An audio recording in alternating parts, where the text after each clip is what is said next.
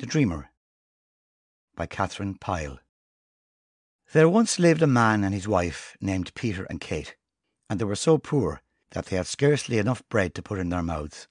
They lived in a wretched, miserable hut, and in front of the hut was a river, and back of it a patch of ground and a gnarled old apple tree. One night, when Peter was sleeping, he dreamed a dream, and in this dream a tall old man dressed in grey and with a long grey beard came to him and said, "Peter, I know that you have had a hard life and have neither grumbled nor complained, and now I have a mind to help you. Follow down the river until you come to a bridge. On the other side of the river you will see a town. Take up your stand on the bridge and wait there patiently. It may be that nothing will happen the first day, and it may be that nothing will happen the second day either. But if you do not lose courage and still wait patiently, sometime during the third day someone will come to you and tell you something that will make your fortune for you." In the morning, when Peter awoke, he told his dream to Kate, his wife. "It would be a curious thing if I should do as the old man told me and really become rich," said he. "Nonsense," answered his wife. "Dreams are nothing but foolishness. Do you go over to neighbour Godkin and see whether he has not some wood to be cut, so you can earn a few pence to buy meal for tomorrow." So Peter did as his wife told him, and went over to his neighbour's and worked there all day. And by evening he had almost forgotten his dream. But that night, as soon as he fell asleep, the old man appeared before him again. "Why have you not done as I told you, Peter?" said he. "Remember, good luck will not wait forever. Tomorrow do you set out for the bridge and town I told you of, and believe, for it is the truth, if you wait there for 3 days and make the best of what will then be told you, you will become a rich man."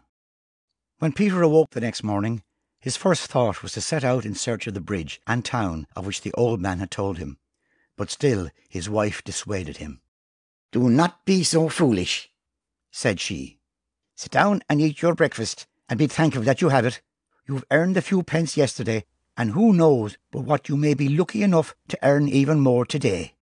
So Peter did not set out on his journey in search of fortune that day either. But the next night, for the third time, the old man appeared before him, and now his look was stern and forbidding. "Thou fool," said he, "3 times have I come to thee, and now I will come no more. Go to the bridge of which I have spoken, and listen well to what is there said to thee. Otherwise want and poverty will still be thy portion, even as they have been heretofore." With this, the old man disappeared, and Peter awoke. And now it was of no use for his wife to scold and argue. As the old man had commanded, so Peter would do. He only stopped to put some food in his stomach and more in his pockets, and off he set, one foot before another. For a long time Peter journeyed on down the river till he was both footsore and weary, and then he came to a bridge that crossed the stream, and on the other side was a town, and Peter felt almost sure this was the place to which the old man of his dreams had told him to come. So he took his stand on the bridge and stayed there all day. The passers-by stared at him, and some of them spoke to him, but none of them said to him anything that might by any chance lead him on to fortune. All that day he waited on the bridge, and all the day after, and by the time the third day come, he had eaten all the food he had brought with him, except one hard, dry crust of bread. Then he began to wonder whether he were not a simpleton to be loitering there day after day, all because of a dream, when he might perhaps be earning a few pennies at home in one way or another. Now just beyond this bridge there was a tailor shop, and the tailor who lived there was a very curious man. Ever since Peter had taken his stand on the bridge, the tailor had been peeping out at him and wondering why he was standing there, and what his business might be, and the longer Peter stayed, the more curious the tailor became.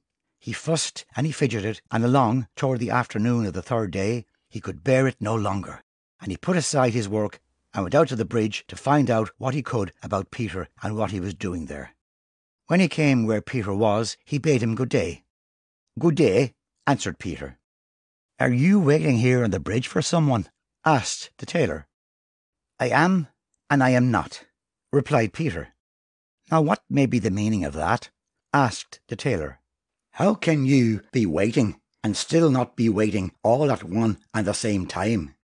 "I am waiting for someone, that is true," said Peter, "but I know not who he is, nor whence he will come, nor for that matter, that whether anyone will come at all."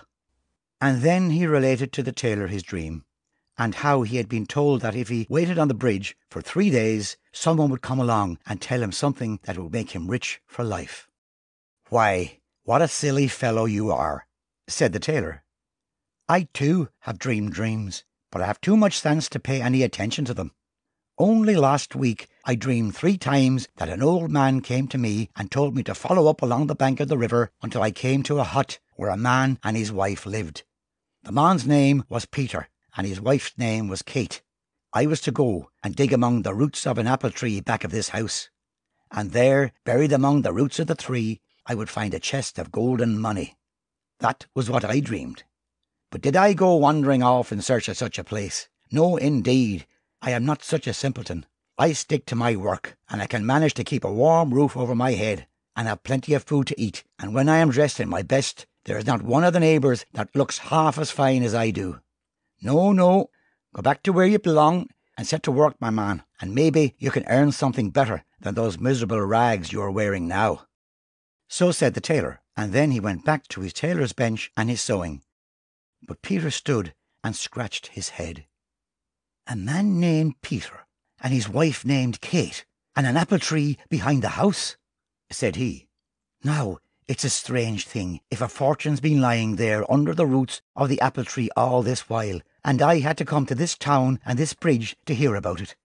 So said Peter as he stood there on the bridge. But then, after he had scratched his head and thought a bit longer, he pulled his hat down over his ears and off he set for home. The further he went, the more of a hurry he was in, and at last, when he came within sight of his house again, he was all out of breath with the haste he had made. He did not wait to go inside, but he bawled to his wife to fetch him a pick and shovel, and ran around the house to where the apple tree stood. His wife did not know what had happened to him. She thought he must have lost his wits, but she brought him the pick and shovel, and he began digging around the roots of the apple tree. He had not dug for so very long when his pick struck something hard. He flung the pick aside and seized his spade, and presently he uncovered the great chest made of stout oak wood and bound around with iron. The chest was so heavy that he could not lift it out of the hole himself, and his wife had to help him. The chest was locked, but that mattered little to Peter. He took his pick, and with a few blows he broke the hinges and fastenings and lifted the lid from its place. At once he gave a loud cry and fell on his knees beside the chest. He and his wife could scarce believe in their good fortune. It was brimming over with golden money, enough to make them rich for life. They carried the chest into the house and barred the door and set about counting the money, and there was so much of it they were all evening and part of the night counting it. That was the way good fortune came to Peter, and all by way of a dream. Now he and his wife built themselves a great house, and had fine food, and coaches, and horses, and handsome clothes, and they feasted the neighbours, and never a poor man came to the door but what they gave him as much food as he could eat, and a piece of silver to put in his pocket. One day Peter put on his finest clothes and made his wife dress herself in her best, and then they stepped into one of their coaches, and Peter bade the coachman drive to the town, where he had stood on the bridge and listened to the tailor tell his dream of the chest of money buried under the apple tree. Peter made the coachman drive up in front of the tailor shop, and when the tailor saw the coach stopping at his door and the fine people sitting in it, he thought it was some great nobleman and his wife, come perhaps to order a suit of clothes from him. He came out, bowing and smiling and smirking, and Peter said to him, "Do you remember me?" "No, your lordship," answered the tailor, still bowing and smiling. "I have not that honour, your lordship." Then Peter told him he was the ragged fellow who had stood out there on the bridge waiting for good luck to come to him. And sure enough, it had. For if it had not been for the dream the tailor told him, he would have known nothing about the gold buried under the apple tree, and would never have become the rich man he was now. When the tailor heard this tale, he was ready to tear his hair out, for if he had believed his dream, he might have found the gold himself and have kept a share of it. However, Peter gave him 100 gold pieces to comfort him, and ordered a fine suit. He also promised that after that he would buy all his clothes from the tailor and pay him a good price for them. So the tailor too got some good from all the dreaming. If you like the video, put a like, subscribe to the channel and click on the bell to not miss our new videos.